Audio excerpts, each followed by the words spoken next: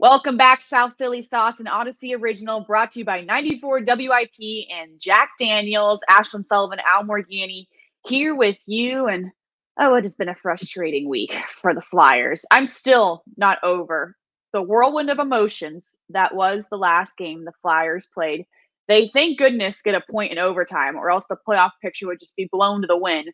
But Morgan Frost, the inconsistencies with him, when you see him go from a hero to costing the team the game in overtime, Al, so much going on. And it's so frustrating when you go back and watch John Tortorella's post-game press conference, because he's spot on. Everything he says is so truthful with how that team played. Yeah, well, Ashlyn, it's a crazy time of year. So you really, when you start to pull it apart, it's maddening for the Flyers. But then look at it from the Islanders side. They had 2 points wrapped up and no points for the Flyers, who they're chasing down. And Frost scores a goal late. So they managed to win the game, but the Flyers get 1 point. So Frost, like you said, it's like out of nowhere scores that huge goal. And you're thinking, this is it. This is an unbelievable comeback to come. And then he mishandles a bad Drysdale pass in the 3-on-3 overtime. But still, he shouldn't lose the puck. And he coughs it up, basically. And the Islanders get 2 points. You get 1 point. And you're left, I've covered this team a long time. There aren't many games where the swings were just so dramatic in a game. Yeah. And you're left, how do I feel? Right? I can decide how I feel. How am I supposed to feel after this game? There were some good points, some bad points. It felt bad at the end, but you came back at the end of the game. It's like, it's just a tremendous salad of emotions that you go through late in the season. And then to top it all off, John Tortorella throws spices on everything at the end. So you're left wondering, is this thing, where are you heading now the rest of the season? You're like, you've had so many good feelings through this season, and then just the emotions of that one game had so many things happen that if you were a fan, you're just totally wrung out at the end of the game. You're exhausted. And I think when you look forward now, as the Flyers are, barely in the playoffs, holding on for dear life after that Islanders game. And thank goodness they get that overtime point, or you would have put basically a spear in the playoffs.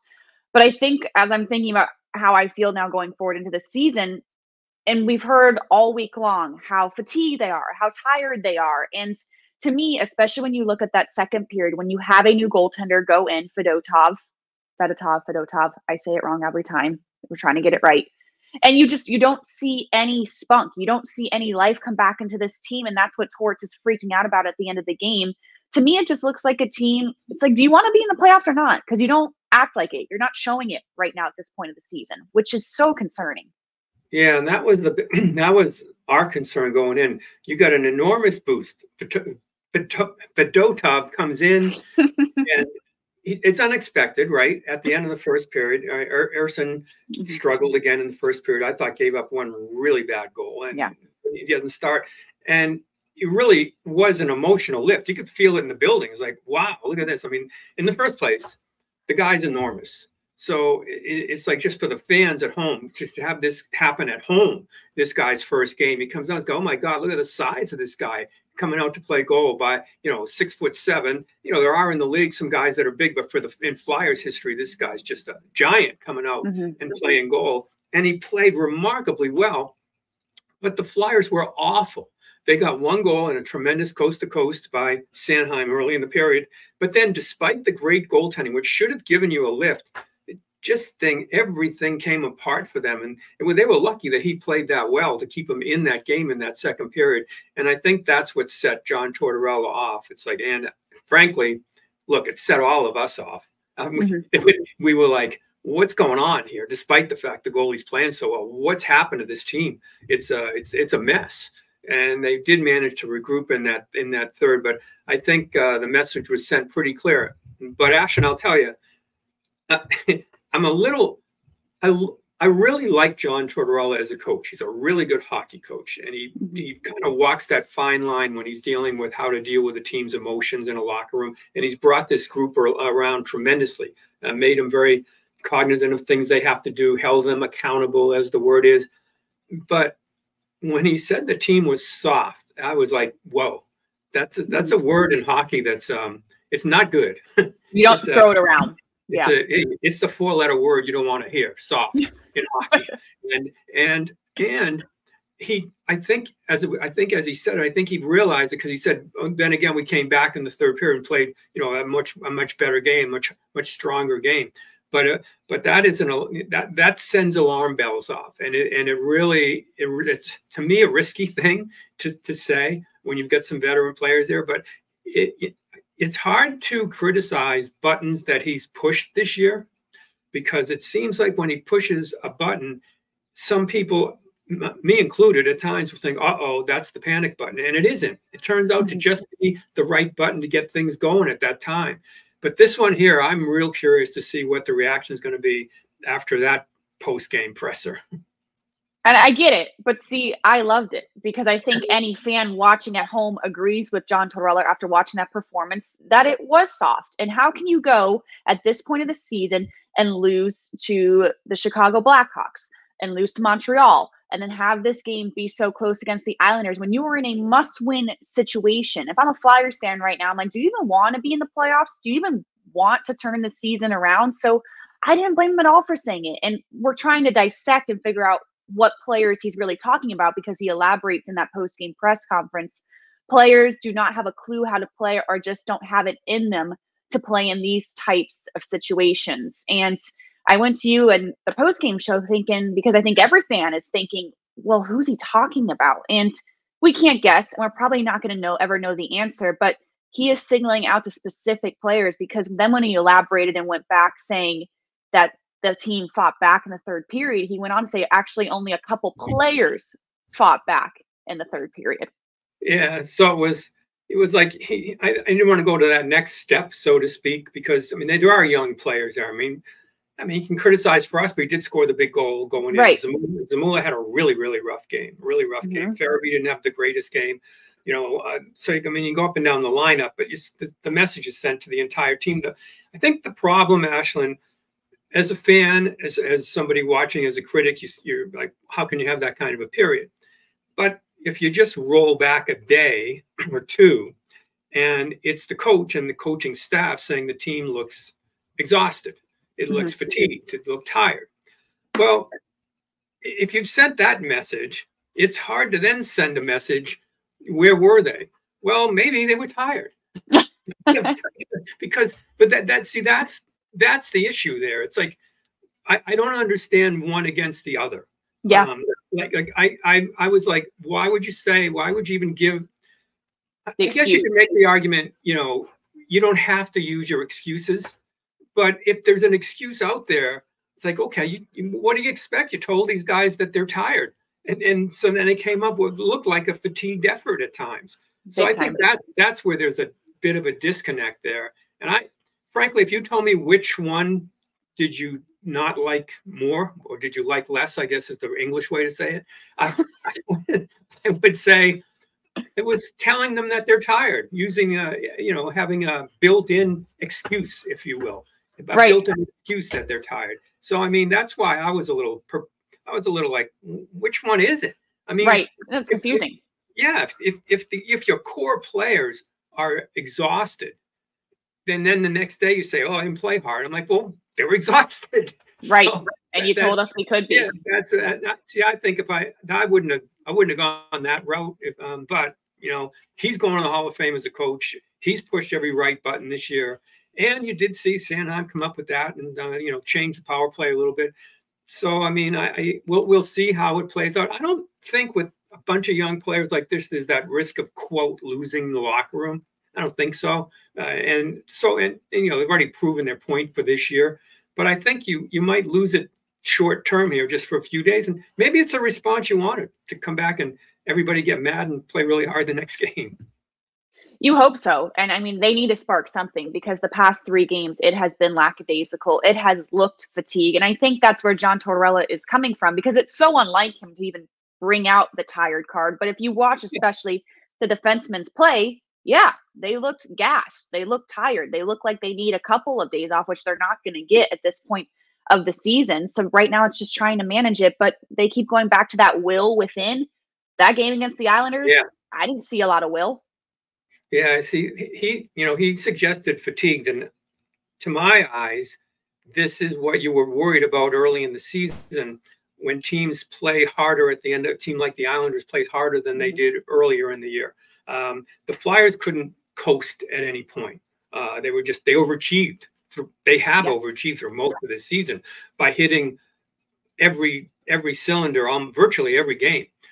But now you've got teams that are in it, and with a few more veteran players, they've been through it a little more before. And I think that's where you saw the Islanders come up and play that different kind of a game. And that's why for them, it's got to be maddening. I don't know what was worse. If I was an Islander fan, or if I'm the Islanders, I think it was more critical that you let the Flyers have a point with like 10 seconds to go than it is that you got the two. Because if this is a long way for the Islanders to chase. And if they don't catch the Flyers by a point, it's Morgan Frost that cost them a playoff spot.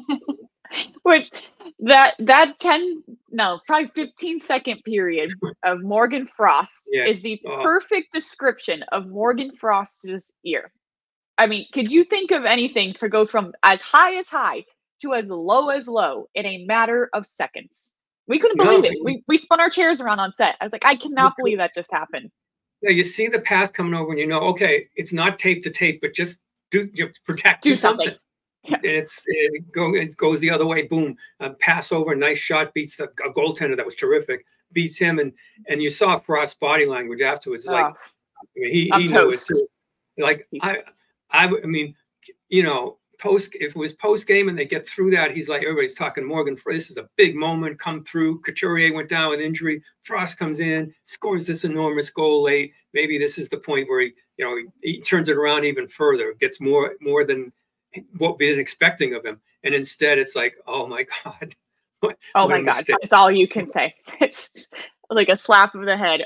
Oh my gosh, I can't believe that just happened. But there was a lot that happened in that game that actually was pretty good, which we haven't talked enough about, which is Fedotov, which coming into that game, he was only with the Flyers for 4 official days, gets thrown into this game in the deep end and highly succeeds. Al, we're excited about this guy. We're probably going to see him more this weekend.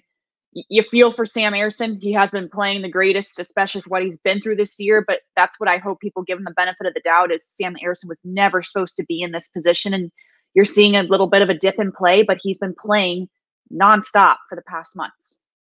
Yeah, that's where I think you can really look at mental fatigue. If you're in good shape, that's fine. But when you're a goaltender at this point of the season, and then in a playoff race like this, everything's overtime. I mean, you're basically playing 60 minutes overtime, and then if you have to do overtime, that's the way it feels. And I think that mental pressure, that's what you have to learn to get through. It's weird because sometimes really young players play through it because they frankly don't understand it, how big it is first time round. It's like, oh, well, just another game. But then as you're in the league longer and you see the pressures build to get in the playoffs, got to make that big save. And I think Ersson's went through a little bit of that. He did look, I can only say mentally fatigued for some of the goals that he's given up recently, with one really bad one. The second goal by the Islanders in that game was really a bad goal, in my opinion, to see that happen. But now you bring in a goalie, Fedotov, and he was terrific. I mean, I don't know, maybe you hope it's not just, one hit wonder comes in and, plus the Islanders have never seen him before. So, right. They don't know what to expect, where to go. They probably haven't seen much video or whatever. It's a big, huge goaltender, and he made 2 big saves on Barzal coming in right into the game. And even more than that, I was, the goalie, the primary goal is obviously stop the puck, but he handled the puck like a veteran NHL goaltender and better than 50% already. I mean, scaling a puck all the way down ice on a key situation, clearing the zone, no panic. I'm like, wow, that told me as much that he's not worried about it or nervous about it. Remember, I mean, we think of the NHL, it's obviously the best league in the world, but there are pressures playing in Olympics, playing in World Championships, playing in the K.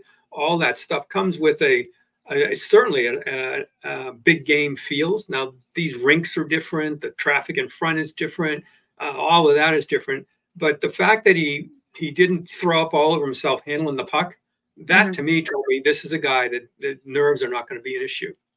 Right. And we most likely will see him. We were going to see him anyway, most likely either Friday or Saturday as the Flyers get ready for a back-to-back situation. So you get him a little bit earlier, but we're still expecting most likely to see him at one point this weekend. And now let's go to a little playoff update. And depending on when you're listening to this podcast, it's probably going to change even more so. So the Flyers, they're back in that third place in the Metro, but truthfully, Al, I don't know for how much longer with the way they're playing and the way the Capitals are playing. It's a night and day difference right now. I think you have to assume as of right now, the Flyers are fighting for a wild card spot, which means now all eyes will turn to the Detroit Red Wings.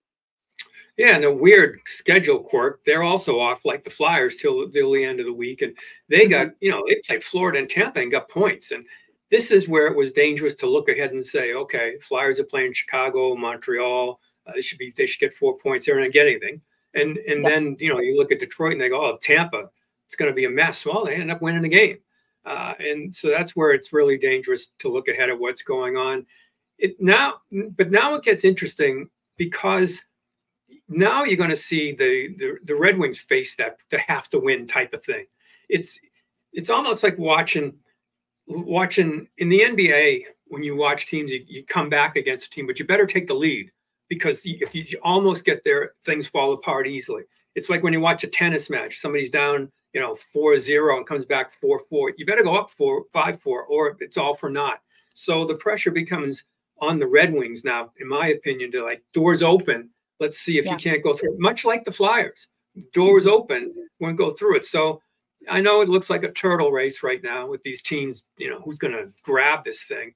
But I do think Washington's in pretty good shape, amazingly, without Tom Wilson. Once again, everybody, including me, thinking, well, without Wilson, they'll struggle. Nope, they go ahead. So it never makes sense in this league at the end of the year. And you want to hope now that Detroit starts to feel that pressure right now. You hope so, especially when you look at the Flyers schedule going forward. We mentioned that back-to-back. So the Capitals, they're going to see Buffalo early midweek, and that's on the road. And then the Flyers go to play Buffalo Friday night, who have been playing better, those Sabres. And then they have a game against Columbus on Saturday. And even when we looked at the schedule, we looked at Buffalo, we're like, all right, that could be a tough one, but all these other games should be okay. Well, now you're in your position. We joke about must wins all the time. If you do not win on Friday or Saturday, forget it. Yeah, well, and Buffalo is if I'm a fan of the Sabres, I almost hope that they lose out the rest of the year because they do this every year. Well, because they come in and say, everybody says this is the year they're going to break through and they start okay or whatever, they look all right. And then at the end then they go in the tank and look like they're doomed. And then they have this life at the end of the year that sets you up. Well, next year will be the year. Well, it never is. So, yeah, so it's a roller coaster. But that's the danger the Flyers have, a Buffalo team that at the end of the year starts to make it look like, well, we're on the right path again. And all it is a path to nowhere when the next season starts. So yes, needless to say, it is an entertaining time for the Flyers right now. Every single week, it's a roller coaster of this season. So thanks for tuning in for South Philly Sauce, an Audacy original brought to you by 94 WIP and Jack Daniels. We will see you later on this week.